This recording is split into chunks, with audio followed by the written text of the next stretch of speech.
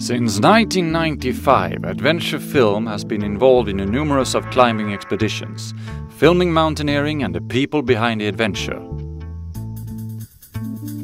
When a Swedish mountaineering team, fronted by legendary climber Göran Kropp, was planning an expedition to Shisha Pangma in Tibet, they contacted Adventure Film to make a documentation of the first Swedish attempt of the mountain.